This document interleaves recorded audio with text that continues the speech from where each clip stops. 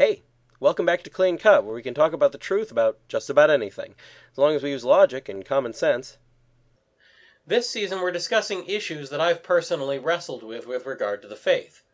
Last time we talked about how heaven has plenty of riches. This time, what are the riches of heaven like? Give, and it shall be given to you. Good measure, and pressed down, and shaken together, and running over, shall they give into your bosom. For with the same measure that you shall meet withal, it shall be measured to you again. Luke 6:38. This obviously doesn't mean that people will receive no more in heaven than they gave on earth. It means that the willingness to give which people show in life will be shown to them in the afterlife. This amounts to much greater gifts for the generous, since God is able to give greater gifts than man can. And every one that hath left house, or brethren, or sisters, or father, or mother, or wife, or children, or lands, for my name's sake, shall receive 100-fold, and shall possess life everlasting.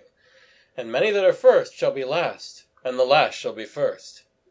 Matthew 19:29-30. Jesus explains that the depth of what we sacrifice for him, and the degree to which we're treated as unworthy of respect for the sake of him, has a strong effect on our fate in heaven.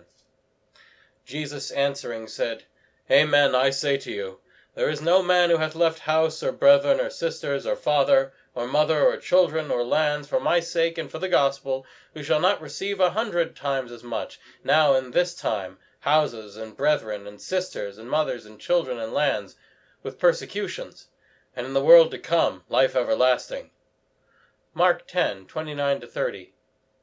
Every person who sacrifices for heaven will get back much more than he sacrificed, but will also be persecuted in this life. Jesus obviously didn't mean to say that we'd be persecuted in heaven. The kingdom of heaven is like unto a treasure hidden in a field, which a man having found, hid it, and for joy thereof goeth, and selleth all that he hath, and buyeth that field. Again, the kingdom of heaven is like to a merchant seeking good pearls, who, when he had found one pearl of great price, went his way, and sold all that he had, and bought it. Matthew 13:44-46. These two parables illustrate the type of rewards one can expect of heaven. No man would be foolish enough to sell everything that he has in exchange for one pearl, no matter how valuable, then just sit out in his field with it until he starved to death.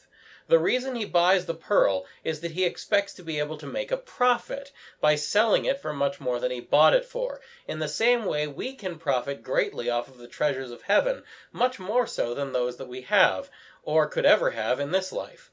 Likewise, in the first parable, we see a man buying a field which he knows contains secret treasure, because once he obtains the treasure, he'll be rich enough to buy back everything he sold and more besides. The same is true of heaven. Nothing that we sacrifice to the burdensome demands of virtue in this life cannot be regained in heaven.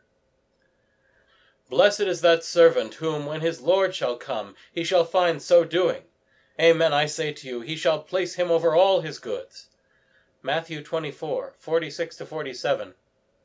The faithful servant is rewarded by God with all of his goods, meaning in this case either everything that God owns, or else literally every good thing.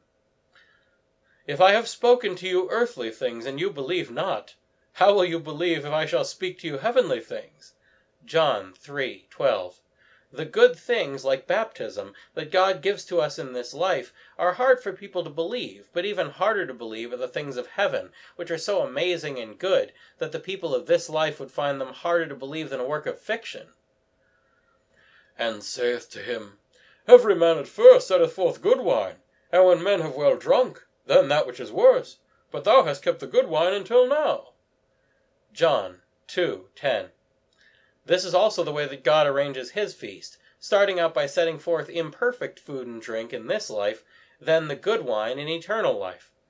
So the riches of heaven will be much greater than those that are sacrificed to reach it. In short, heaven is always a good investment, as long as you don't give up on it too soon.